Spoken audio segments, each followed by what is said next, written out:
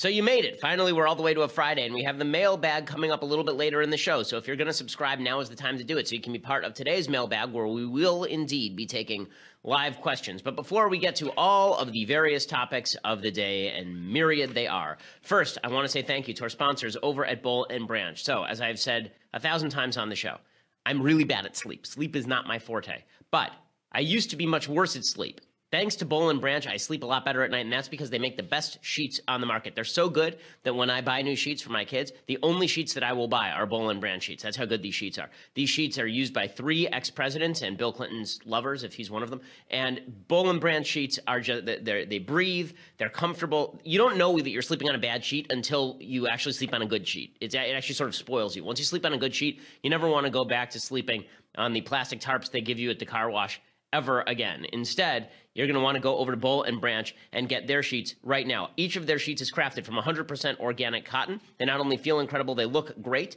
and they are half the price of a typical sheet of this quality that you would get at some retail store, half the price for twice the quality. You will love the sheets. Try them out for 30 nights and see for yourself. If you're not impressed, you can return them for a full refund.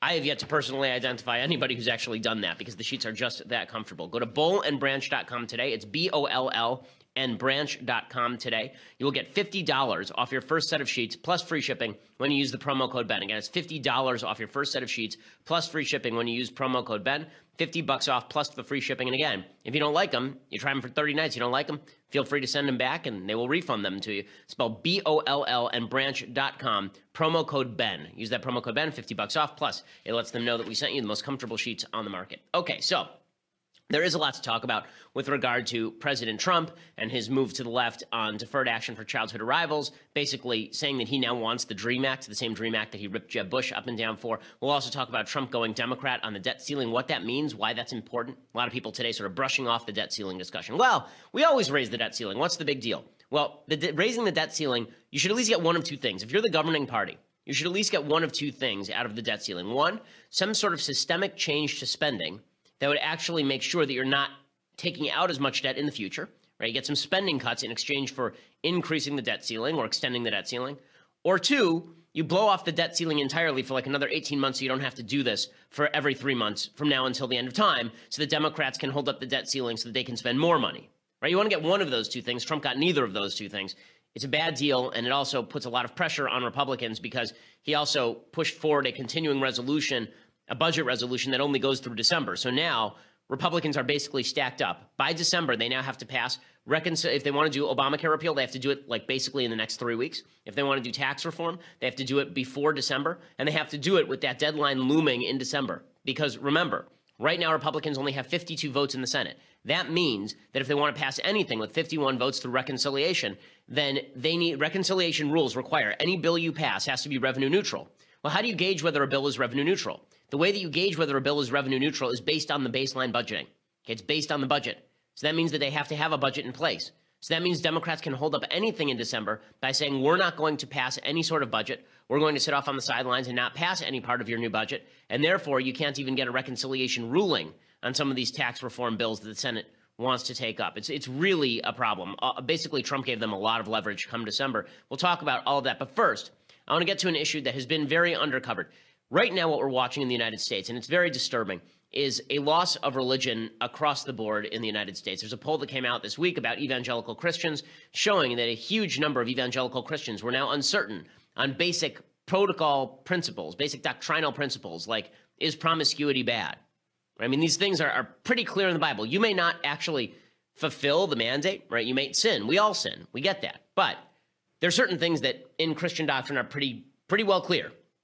And doesn't mean that you uphold them personally or that you don't sin, but there are certain things that are pretty clear in Christian doctrine.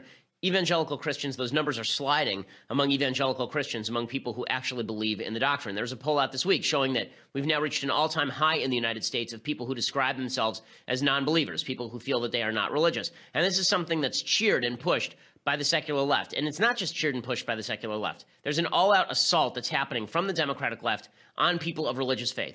Because the idea on a lot of the left is that religion leads to these hard and fast rules. And these hard and fast rules are bad rules, right? They're ancient and they're bad and they're bigoted and they're backwards. And if we just got rid of all of those rules, then life would be so much better. right? Just get rid of religion. Force people to bring their religion up to snuff. If they're going to believe in religion, let them be spiritual, not religious. Right? They can believe in some higher power, sure, as long as it doesn't actually impact what they do in the here and now.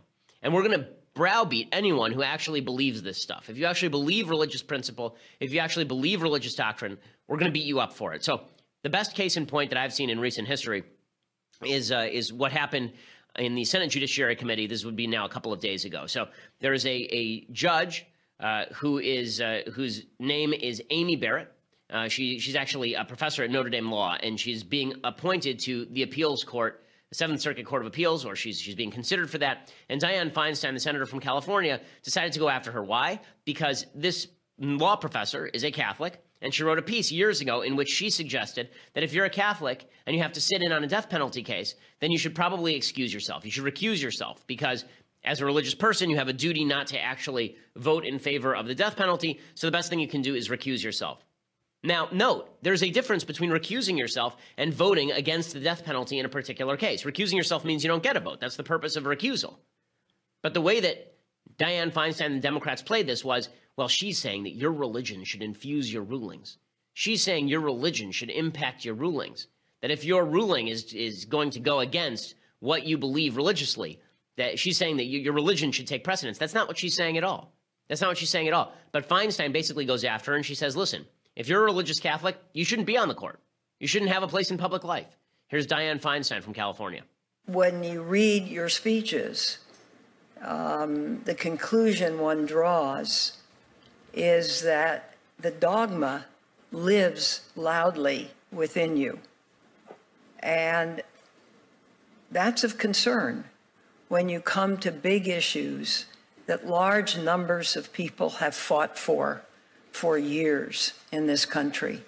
Okay, so what they're really questioning her about is this 1998 paper that she wrote as a law student, along with John Garvey, who's now president of the Catholic University of America. This is according to The Atlantic.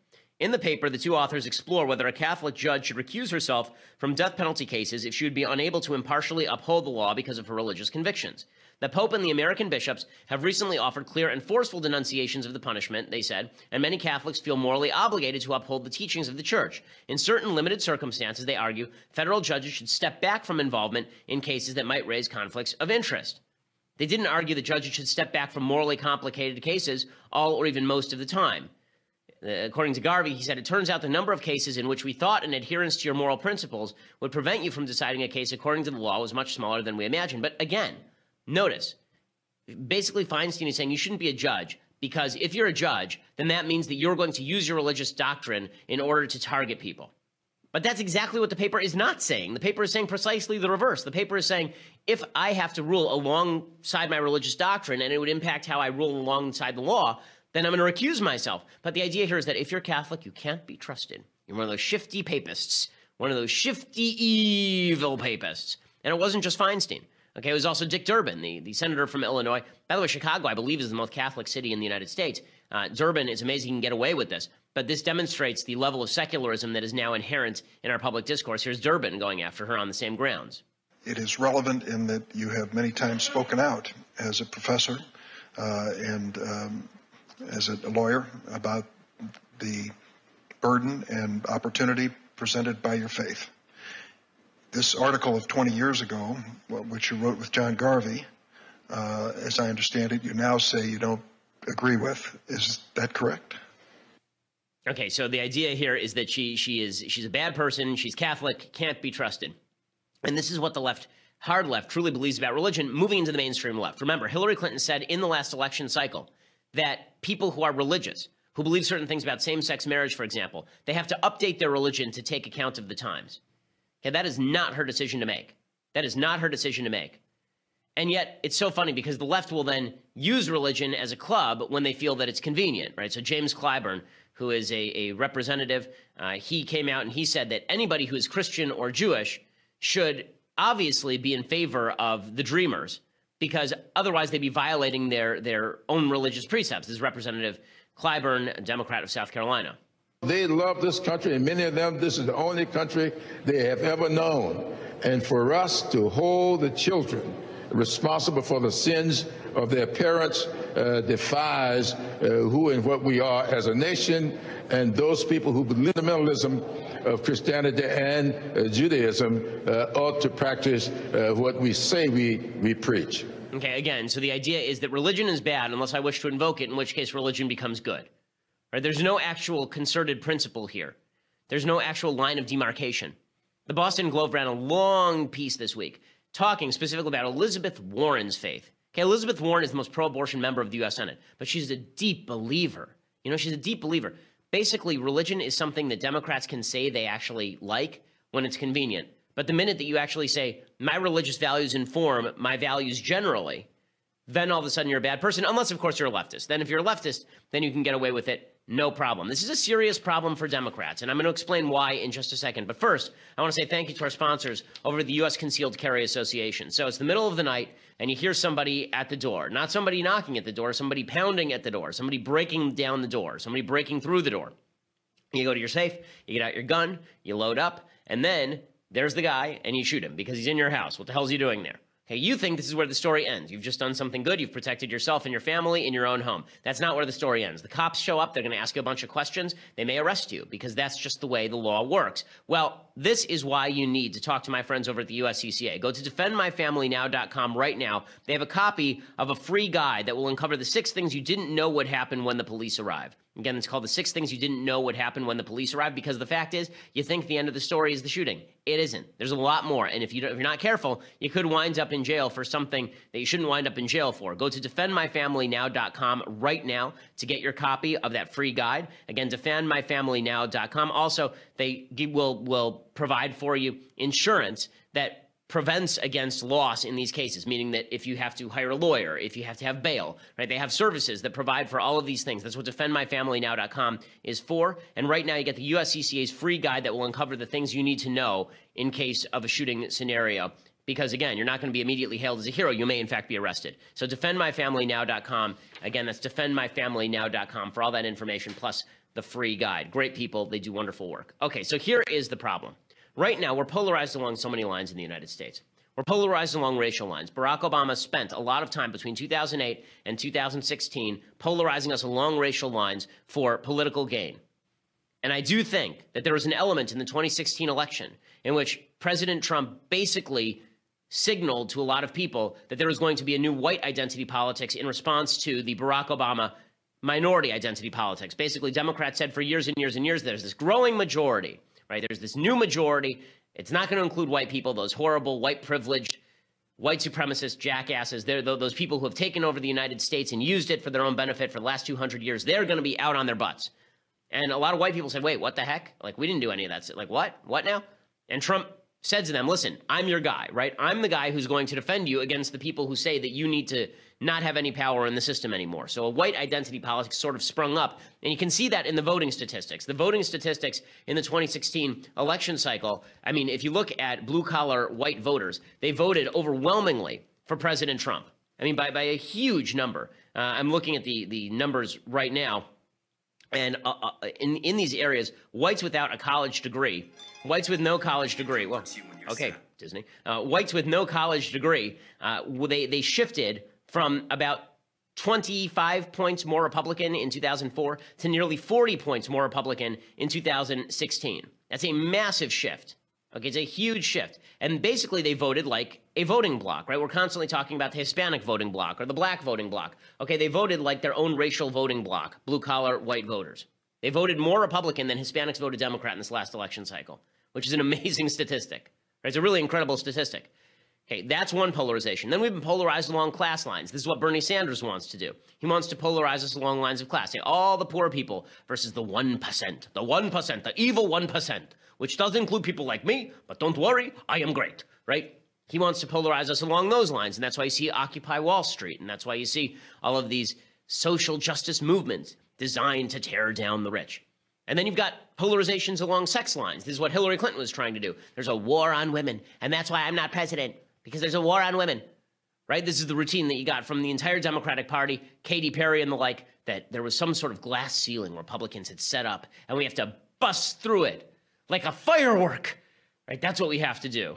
And now the Democrats are basically driving a response on religion. This is going to be the next battleground.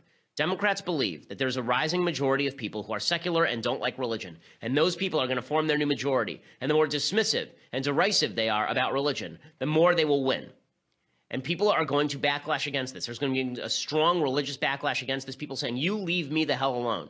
And the problem with a backlash is every backlash has an element that is a little bit too far. So you will see people saying things like, let's re-enshrine some laws that are sort of religious in nature. There will be a few people who say stuff like that because they're backlashing.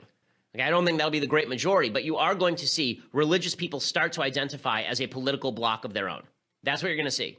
None of this is good, right? We all used to be people of random colors, and that didn't matter so much. I would say even 10 years ago, before Obama's election, you look at the polls. We all used to be people in America who aspired to be rich, but we didn't rip each other down for what we earned. Right? We all used to be people who were men and women, people who loved each other, but we didn't break each other down according to which member of this sexual identity group you were. And we all used to be people who had religion, didn't have religion, but that was your personal decision, and that could infuse your life how you saw fit. Small government allows for all of that. Small government means that I'm not going to use the government as a weapon against you, and you're not going to use the government as a weapon against me. But now religious people look at people like Dianne Feinstein, and they look at Dick Durbin, and they look at James Clyburn, and they look at Elizabeth Warren, and they look at Hillary Clinton, and they say to themselves, these people are coming after me. They're coming after my children. They want me to give up on how I raise my children. They want me to give up my religious values. They think they know better than I do right now. That's why the Masterpiece Cake Shop case that is going to go to the Supreme Court next year is going to be so crucial in, I think, the next step of societal breakdown. Very good shot that Justice Anthony Kennedy rules that you as a religious person cannot live out your religious faith in a business setting, even if it's your own business. That if I have a business and I say, listen, I'm not up for catering your same-sex wedding. You know, you're fine, but I'm not up for catering your same-sex wedding. I'm not using the government to crack down on you. Good shot that Democrats and Anthony Kennedy, that all these people get together and basically say, religious people do not have the ability to live out their religious lifestyle. You know what that's going to do? It's going to mean that religious people vote 90% for Republicans. That's where this is going to go. Senator Mike Lee gets this exactly right. Senator from Utah, he says to Democrats, what you're doing right now is dividing the country. This country is divided enough.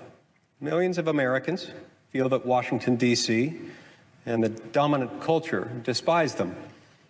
And how could they not when they see their leaders sitting here grilling patriotic citizens about their faith, like inquisitors? How could they not feel like their values are not welcome in this chamber, within this government? Religious freedom is of deep concern to me as a Mormon. My church, members of the Church of Jesus Christ of Latter-day Saints, have weathered extraordinary religious persecution. And much of it, especially initially, was sponsored by government actors. Okay, and what Lee is saying here is exactly right. So what are Democrats replacing religion with? The answer is they're replacing it with a religion of their own. Best example of this. So yesterday, Betsy DeVos, who is the Secretary of Education, she rescinded the so-called Dear Colleague letter. The Dear Colleague letter was a letter from the Obama administration to college administrators, I believe it was 2013, and it basically said to them, if there is sexual assault or sexual harassment on your campus, then you are not allowed to simply dump it off on the police. This constitutes a Title IX violation under the Civil Rights Act. And that means that we will either prosecute you or remove your funding because this is sexual discrimination. That if somebody is raped on your campus and you don't do enough to stop it, then this will actually create an excuse for us to remove all of the cash from your campus. And so what did colleges do? They were told what to do. The Obama administration told them what you need to do right now is you need to set up tribunals, campus tribunals, these kangaroo courts, right? Like a Spanish Inquisition. No one expects it, but there it is. There needs to be a Spanish Inquisition on campuses. Anybody who's accused of sexual harassment or sexual assault has to be tried by you, but we're not going to use a beyond a reasonable doubt standard. We're not even going to use a strong and a clear and convincing evidence standard. Instead, we're going to use a preponderance of the evidence standard. So Elliot Hamilton has a very good piece on this over at Daily Wire today, and he talks about this, that the Dear Colleague letter substantially lowered the burden of proof required for college administrators to determine whether an alleged rapist or sexual assaulter committed a heinous act. The preponderance of evidence is the standard of proof required for civil offenses to show that evidence is at least 50% more likely to have shown responsibility for an act. One of the most fundamental aspects of criminal law is that prosecutors need to prove beyond a reasonable doubt that an alleged criminal both acted in an immoral manner and possessed the requisite mental intent to commit the crime. But the Dear Colleague letter gets rid of that. And these are kangaroo courts abused by radicals. Tiana Lowe at National Review explained, quote, "There's another side to the system's evil, one that has been drowned out by social justice blathering and a select few girls who cried rape. Because the guidelines are vague and uninstructive in crucial aspects, such as the rights of sexual assault victims and the accused, as well as the standards for keeping public statistics of conviction rates, schools vary widely in how they treat these cases, ranging from extreme bias against men accused of sexual assault to cruel prejudice against sexual assault victims. Every school that reaches a guilty verdict without so much as text messages submitted as evidence, there's another willing to exonerate a wealthy student at any cost." Okay, this gets rid of the due rights for the accused. It gets rid of I guess it was a 2011 letter. It gets rid of the due process rights of the accused. And this is obviously, it's obviously anti-American. It's obviously a serious problem. But what the Democrats do, what people on the left do, is they say, if you want any sort of legal standard actually upheld here for people accused of sexual assault, then that means that you must side with the rapists. You must side with the rapists. Sort of a new Salem witch trial, right? You're a witch if you float, right? If you decide that you don't like these standards, then that must mean that you are a witch, right? Obviously, you're pro-rape if you want people convicted of rape to actually have to have evidence proved against them. Okay, this is a religious standard, and that's because the left has a religious belief that anybody who claims victimhood must be considered a victim, unless, of course, you are a straight white male. If you're a straight white male and you claim victimhood, that's because you're a whiner. But if you're not a straight white male and you claim that you've been victimized in any sort of scenario, then that means we have to believe you without evidence. Now, you may have been a victim, okay? I'm not making light of people who are actual sexual assault victims. People who sexually assault, as I've said 1,000 times, should be put in jail for life, castrated, or killed. Or all three, okay? Like, all of these are acceptable to me. But the idea that you're going to set up your own sort of religious tribunal, that secularism doesn't come with radicalism, that secularism doesn't come with this sort of inquisitorial mindset of his own, it's just not true. Now, in a minute, I want to talk about what President Trump is doing to work with Democrats and what impact this is going to have on Republicans going forward. But first, I want to say thank you to Dollar Shave Club. So Dollar Shave Club is the smarter choice. Now, as an Orthodox Jew, I don't shave above my jawline with a straight edge, but I do shave below my jawline with a straight edge. According to Maimonides, that is perfectly okay. And I can tell you, the Dollar Shave Club makes the best razors. They make the best shave butter. When I use my DSC Executive Razor with their Dr. Carver shave butter, the blade gently glides, giving a really smooth shave. Okay, it helps prevent ingrown hairs and fights razor bumps. It's transparent for a more precise shave. You don't have all of the white gunk on yourself, so you don't have to worry about not being able to see the hair. Right, you're sort of randomly poking around with the razor trying to get the hair that's underneath. You don't have to do that with Dr. Carver's shave butter. It is awesome. And right now, for a limited time, new members get their first month of the Executive Razor with a tube of Dr. Carver's shave butter for only $5 with free shipping. And after that, they send you razors, right, for just a few bucks a month. You subscribe and they send you razors every month. That means that you're never going to be stuck with a dull blade, which is the worst. Try shaving with a dull blade. It is garbage.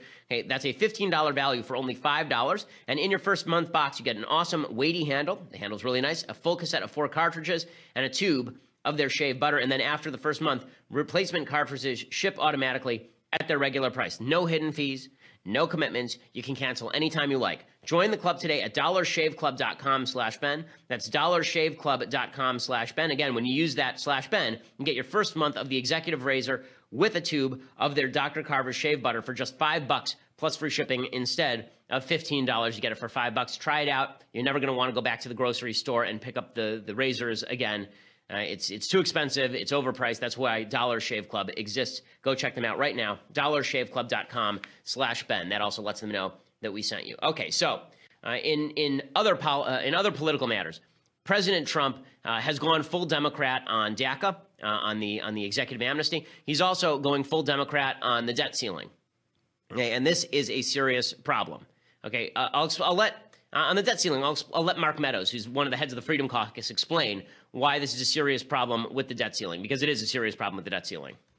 I think the cliff that it sets up in December right before Christmas is certainly not good. But it does show, and you always look for a silver lining, and that's one of the things that I'm looking for is in this particular thing, it shows that the president is myopically focused on tax reform. I think what we have is certainly were people blindsided? Yes. Was I surprised? without a doubt. And I think for many of us, there was not a conservative solution out there.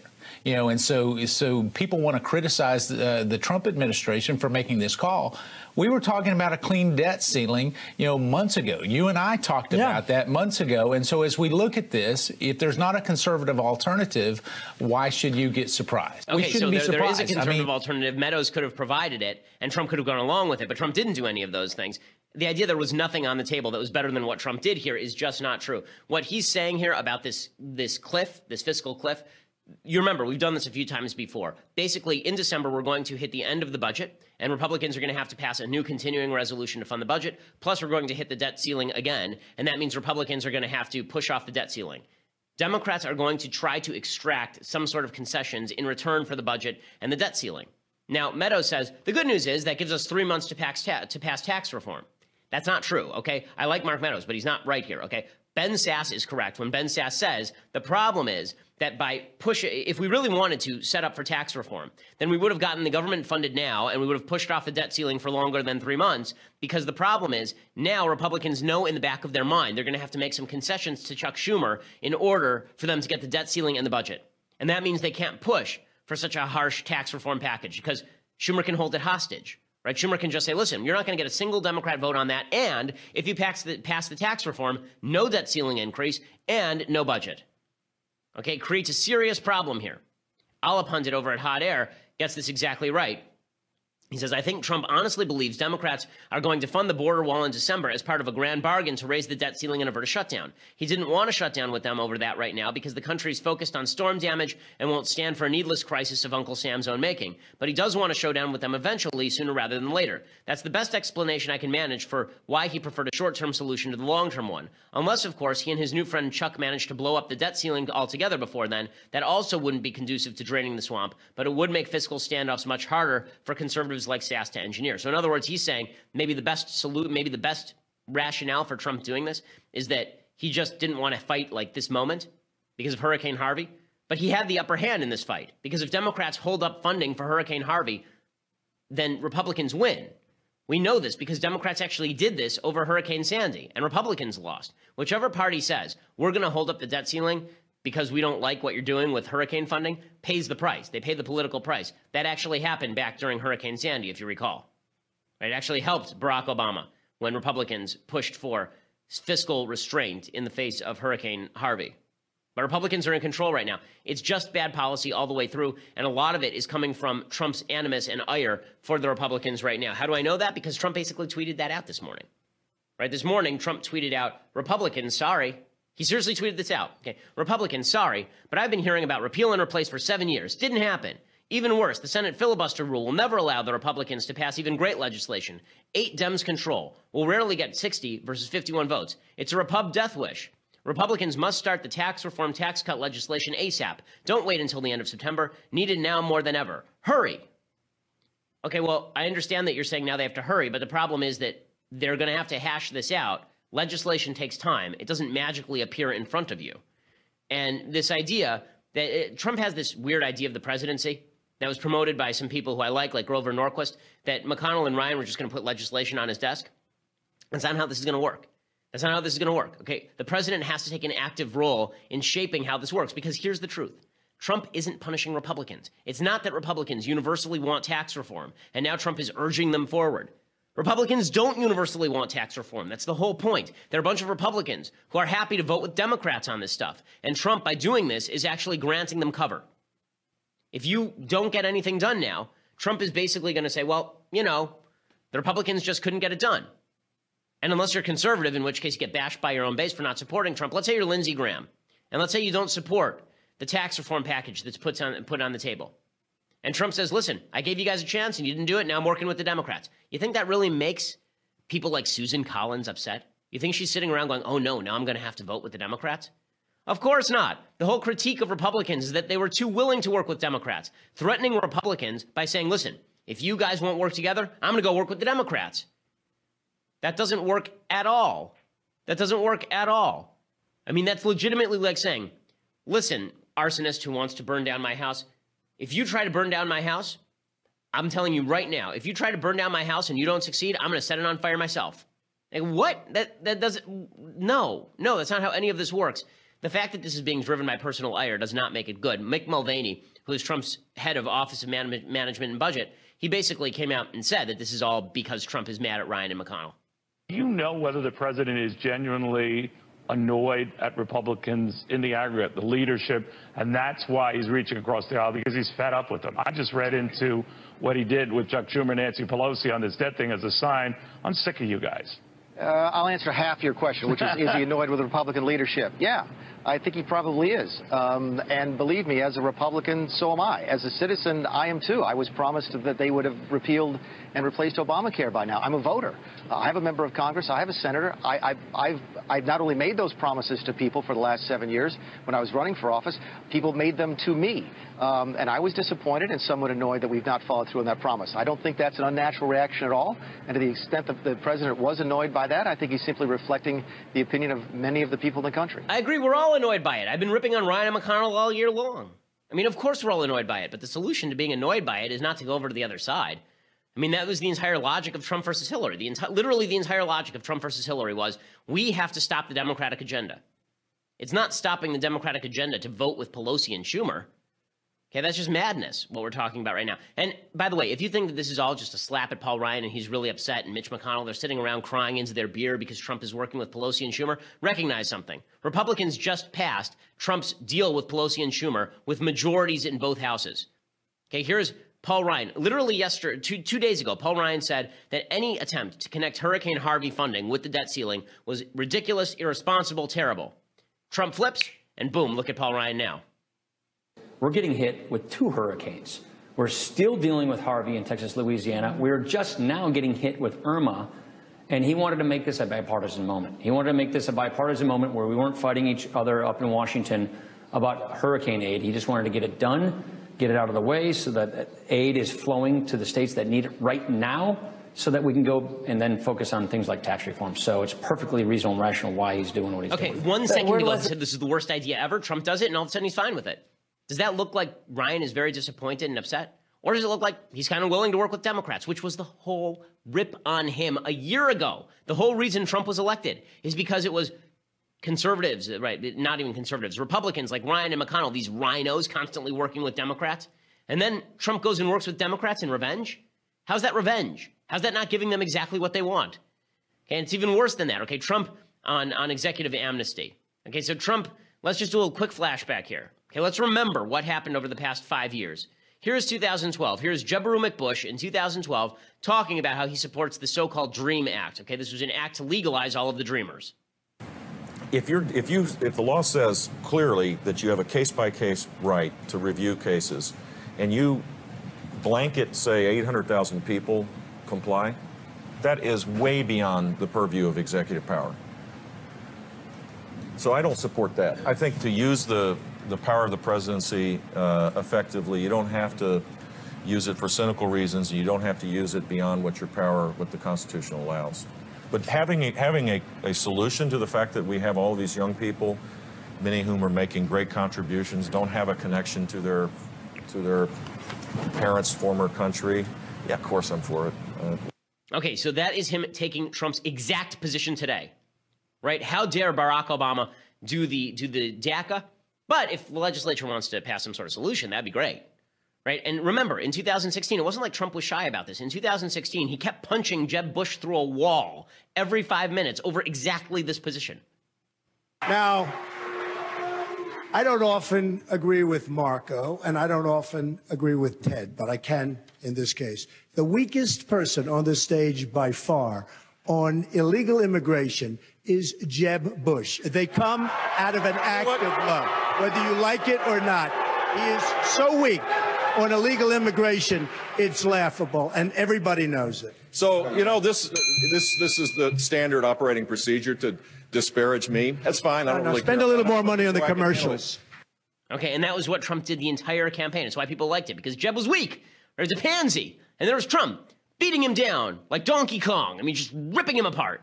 And now, here's Nancy Pelosi talking yesterday about President Trump, the guy who savaged Jeb Bush. Here's Nancy Pelosi.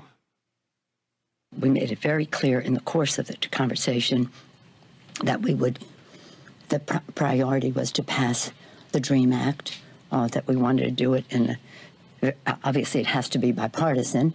The president said he would, if he supports that, he would sign it. But we have to get it passed. Okay, so look how magical that is. In the space of 5 years, Trump went from Jeb Bush is the weakest, in the space of a year, he went from Jeb Bush is the weakest on immigration to embracing Jeb Bush's exact position on the Dreamers. Like word for word, the exact position.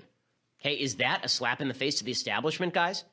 Like, I understand that we've now redefined anti-establishment to just mean whatever we want it to mean.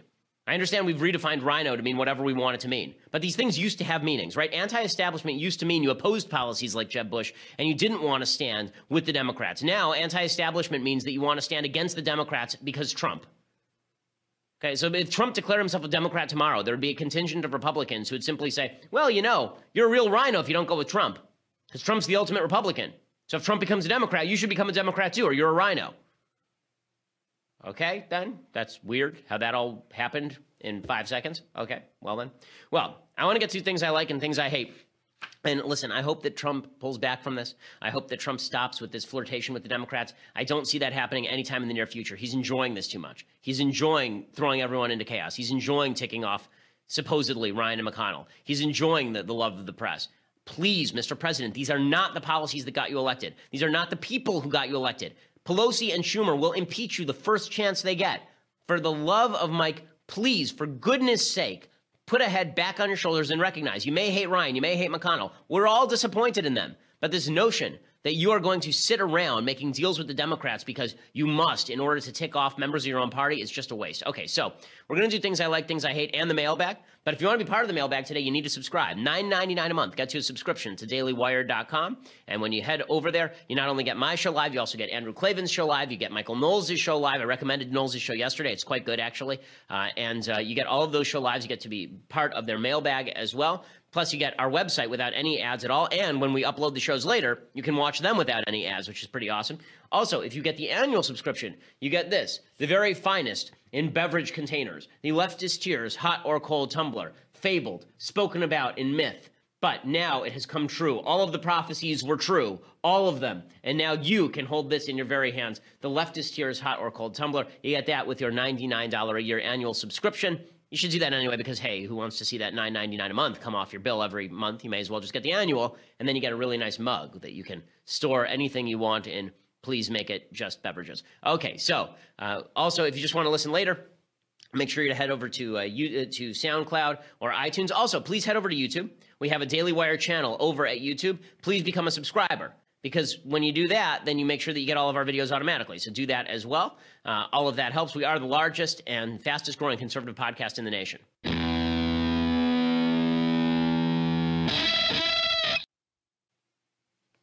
Okay, time for some things I like and then some things I hate and the mailbag. So things I like, before I get to an entertainment thing I like, I first want to point out that Berkeley has now released the tickets. It's too late. They sold out in 45 minutes. In legitimately 45 minutes, they sold out 1,000 tickets. Okay, they cut off the other 1,000 tickets because that's what Berkeley does, because they're afraid Antifa was going to come in and grab chairs and fling them over the railings and murder people, basically. But Berkeley should obviously release the other 1,000 tickets. Okay, we have at least 3,000 people who want the tickets. At least 3,000, probably more at this point. Probably 4,000 or 5,000 people want the tickets, and Berkeley has restricted the venue because they can't protect it. But they're taking security measures that are absolutely amazing. I mean, the security measures that they're taking because of Antifa are extraordinary. They're actually locking down 6 separate buildings, apparently. 6 buildings outside the one I'm speaking in. Okay, in a campus-wide email on Thursday, this is according to James Barrett over at Daily Wire, Berkeley's executive vice chancellor and provost, Paul Alivisatos, detailed the steps the university is taking in order to keep things on campus from devolving into chaos because I am arriving. Apparently, they are locking down a bunch of buildings. They're shutting down multiple buildings and parking lots to create a closed perimeter around Zellerbach Hall, where I am speaking. I mean, this is scary stuff, folks. They're creating a secure perimeter by shutting down buildings, providing alternative options for faculty, staff, and students so they can try to engage in their regular academic activities without fear of violence erupting. So if there's still classes going on around that time, they're trying to find them alternative classrooms with police guards, basically, so that Antifa doesn't attack normal students. Imposing special restrictions on tickets and IDs. You have to show up. They're only selling them one at a time. You can't buy a block of tickets. So everybody has to show up and personally show an ID in order to pick up the ticket, which is an insane process. And they're offering support and counseling services for faculty, staff, and students because I might hurt your feelings. So obviously the real threat here is not the people who might throw chairs into the audience. It's me, because wah, I might hurt your feelings. Oh, you need some counseling. Antifa, by the way, has released its own poster. They don't call themselves Antifa. They call themselves Refuse Fascism. But I am a fascist, apparently, despite the fact that I have spent my entire career being anti-fascist and ripping the alt-right and suggesting the alt-right are garbage people with garbage beliefs and fighting fascism my entire career. No, I am the real fascist. It's pretty amazing. Also worth noting, the Berkeley Student Senate wanted to pass a resolution condemning Berkeley subsidizing my event next week, but it failed by a vote of 15-5. That vote failed by a vote of 15-5 because there are a bunch of student senators who were upset that the resolution was too broad. He wanted to create two bills, one condemning the subsidization of my event and the other condemning hate speech in general. And that's because they didn't want to lump me in with other people who were engaged in hate speech. So good on some of the Berkeley students who recognize that not all speech is exactly the same, although the hate speech notion itself is sort of ridiculous because it's absolutely changeable under any circumstances. Okay, so the event at Berkeley is going to go forward. If you're upset that you can't get a ticket, feel free to call in and register your disapproval politely, always be polite. We're the good guys here. Okay, so be polite. And I will see you at Berkeley, and I will give you more updates next week. I mean, this is dangerous stuff. Locking down full buildings, craziness. Wow. But I'm the fascist, by the way. My speech is called Fighting Campus Thuggery, and the Antifa poster says, I'm the real thug. Okay, they're not locking down the top level because of me. I'm not the one tossing chairs, you morons. Okay, time for another thing that I like. So there's a series that I've just started watching. I cannot vouch for the entire series. I can vouch for like the first 3 episodes, which I've seen so far. Hopefully it holds up. It has like 94% on Rotten Tomatoes. There is some random nudity for no reason because it was made in Europe, and that's just what Europeans do. But here is, it's available on Amazon. The show is called Fortitude.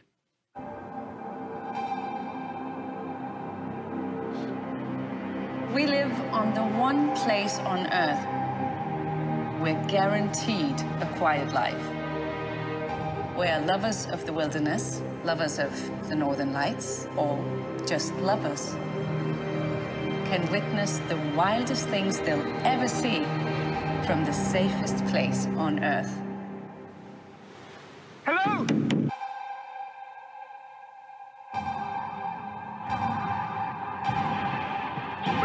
So naturally, it doesn't end up being the safest place on Earth. You might have gotten that from like the fact that it's a show. If it were just the safest place on Earth, that'd be the most boring show ever. But I'm interested to see where it's going. It's got sort of a slightly supernatural element to it. I wouldn't say too much. It feels sort of like a mixture between The Stand and wherever they filmed Batman Begins when Batman is training. That's basically the mashup.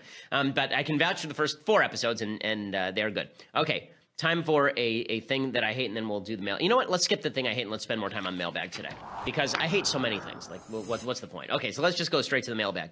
And we'll take your questions live as well. Steven says, what made you choose the violin? So when you're 5 years old, which is when I started playing, you don't actually have the capacity to choose anything. So it was my parents who chose the violin for me. The reason was because, just sort of by random coincidence, I had a blankie, and the blankie had letters on it. And it had pictures for each letter. And in one corner was a V for violin. And I was constantly kind of sucking on the corner of the blankie when I was like 3 that had the V for violin. And so they said, okay, violin it is. And I ended up being good at it. I think I'm going to get my kids started on instruments soon. The oldest one is 3.5. And I think that next year when she's 4, I'm going to get her started on an instrument. She says she wants to play cello, interestingly. She's a very sophisticated 3.5-year-old. Like really, when we are in the car, I say, what do you want to listen to? And she'll say The Firebird, like by Stravinsky. Right, she really says this. Like the music that she likes, she also likes Beethoven's Sixth. She likes a lot of the music from Fantasia. And also she likes In the Hall of the Mountain King by Grieg. These are some of her favorites. Okay, Jonathan says, he says, Dear Ben, I'm wondering what your opinion is on the drinking age. Some people argue if you're able to go to war and vote, you should also be able to drink. Do you agree with this? Yes, I agree with this. If you're old enough to make a decision about voting, you're old enough to make a decision about drinking, and also don't make stupid decisions generally. But yeah, if we're going to set the voting age at 18, or you can serve in the military at 18, or get a job at 18, yes, you should be able to drink if you see fit. Devon says, thank you for all the great content. I'm a store manager for a large company. My company loves to hire 18 to 22-year-olds for high-pressure sales jobs. I'm having trouble getting them motivated to do the work necessary to be successful. Any suggestions on managing immature young people? Well, I mean, I think the only advice that I would give is the hard advice, which is do the job or you're fired, basically. Like, learn the consequences of life. Right? This is a hard job. It's an exciting job. You can make a lot of money, but you need to do the work or I'm going to can you. Right? Kids need consequences. This is the funny thing about parenting now is that as a parent, I know, because you love your children so much, and this is true of young people. You love your children so much that you think that the worst thing you can do to them is set boundaries and rules. Kids like boundaries and rules. They want to know that the world is safe, and they want to know that there's a set of rules that if they follow, everything is going to be okay. This is also true for people who are 18 to 22. It's true for all people that they want to know what the rules are. They want to know the rules of the game. You know, I've worked with young people at this company for a long time. I'm still a relatively young person, and I was a syndicated columnist when I was 17, so I was very successful when I was very young. But when I work with young people at the company, basically they know you have a responsibility. Your responsibility is to produce X. I'm not going to micromanage you, right? If I hired the right person, I don't have to micromanage you. Actually, people at the company know this. I prefer not to interact in terms of managing your job. Your job is your job. I'm going to tell you what I need you to do, and you're going to do it. And if you don't do it, you're going to get fired. And it's that simple. And it has nothing to do with like or dislike. You have a job to do. And the better you do your job, the more I'll like the job you do. I think that you set that standard very early on. I think that young people understand that. And they respect that. I think it's the same thing with teachers. Teachers who want to be friends with their students, it's a total fail. But teachers who say, listen, you work hard, you'll get an A. You don't work hard, you'll get an F. I think students appreciate that.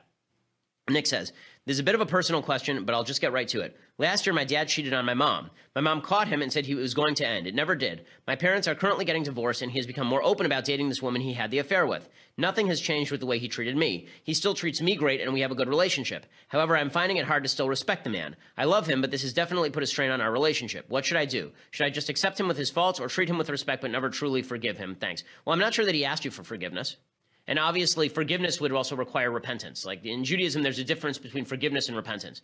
If you are asking for my forgiveness, you have to stop doing what you are doing. Okay, you can't just, if you're punching me in the face and in the middle you say, I'm really sorry, and then you punch me in the face again, I can't forgive you, okay? The whole point of you repenting is that you stop doing what you're doing. Now, in this particular case, it sounds like your parents are currently getting divorced and it's not getting put back together. I think that your best move is probably just to accept that your dad is a deeply flawed human being. I don't think it's inappropriate for you to be angry at your father or feel anger with him. Your feelings are totally justified, I think. But if you want to live a happier life, I think that you're going to have to just accept that your dad is a flawed person, that the relationship between your parents is really between them. I think your mom will probably understand this as well. And I listen, if God forbid that happened with my parents, I would certainly have trust issues with my father for the rest of his life, for certain. So I can't blame you for having those trust issues. But I think that reliving this over and over is not going to be a productive experience if you want to have a relationship with him. If you don't want to have a relationship with him, then that's a choice you can make as well. And that also, I don't think, is a completely unreasonable choice. Alexander says, hey, Ben, why is tribalism acceptable in religious contexts like Judaism, but unacceptable in political contexts? So tribalism in Judaism is supposed to be about the ideas of Judaism. So religious tribalism is about the ideas. Okay, ethnic tribalism is about nothing having to do with ideas. It's about outward manifestations, right? It's about race or sex or stuff that's not supposed to make a difference, right? There is a real philosophical and political difference between Judaism and other religions, just like there is between Christianity and other religions or Islam and other religions. These are distinctions that make a difference in how you lead your life. So there can be ideological tribalism. That's not really tribalism, that's ideology. Now, what's weird about Judaism is that Judaism does have an ethnic component, but you can convert into Judaism, right? It's not purely ethnic. If you decide that you want to become a Jew, you can convert and become a Jew. If Judaism were purely ethnic, then the suggestion would be that you can't become a Jew no matter what, and that if you and therefore we only accept people of a particular bloodline. That's not correct. If you want to convert, we will accept your conversion. We also don't believe, by the way, that if you're not Jewish that you can't get into heaven or be a good person or anything. It's one of the weird things about Judaism as opposed to other religions. We're not exclusive in our access to God or heaven. So that's worth noting as well. The people ask me all the time from a Jewish perspective, and I'm not going to give the halachic, the Jewish perspective. I'm going to give my own perspective. Now, there's a lot about ethnic Judaism and Judaism, this idea that you have allegiance to people who are ethnically Jewish. Okay, I don't really feel strong allegiance to people who are quote-unquote ethnically Jewish just because they were born and have a last name that ends in Gold or Steen. Like, that doesn't seem to, like, Noam Chomsky, if I had a choice between saving Mathis and Noam Chomsky, that is the easiest choice in the world. Neither. No, the easiest choice in the world would be Mathis, obviously. Noam Chomsky's a garbage human being. I'm not a big fan of the idea that ethnicity defines your goodness or badness. The ethnic Judaism just has to do with who is considered a Jew initially in Judaism and who can be part of the Jewish people. But again, you can convert in. And Shawnee says, Dear Ben, my question is, in the eyes of God, how is killing during war different than murder? And what about collateral damage when so-called innocents lose their lives?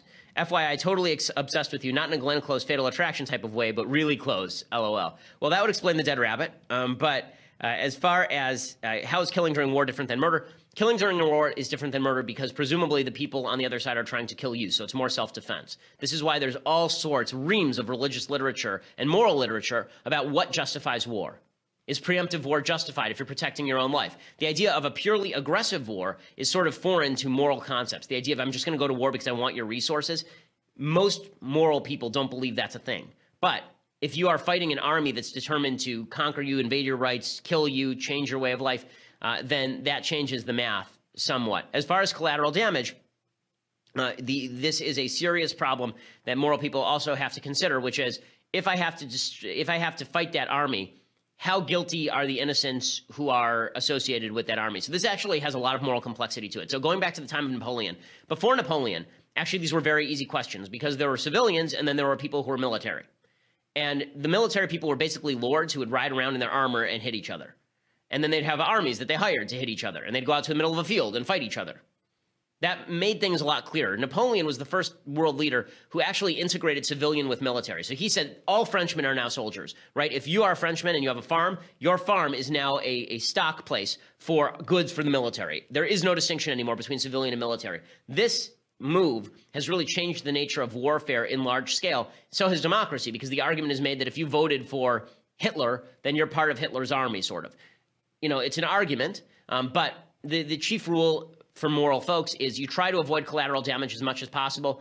That's why that's why the Geneva Conventions exist. It's to try to avoid collateral damage. It's also why it's so incredibly stupid when people say that terrorists ought to have rights under the Geneva Convention. The whole point of a terrorist is that a terrorist hides in a civilian area not wearing a military uniform. The whole point of the Geneva Conventions is to try to make your enemy wear a military uniform so you know who it's okay to kill. If they hide as a civilian and they hide in a civilian area, you don't know who it's okay to kill, and then you end up killing a bunch of innocent people. That's the whole point. It's why you shouldn't give the same rights to people who dress up like civilians and then act as terrorists as people who are in military uniform, right? This is why there's an in-uniform, out-of-uniform distinction in international law. Joseph says, hey, Ben, what does cruel and unusual punishment mean within the context of the Bill of Rights?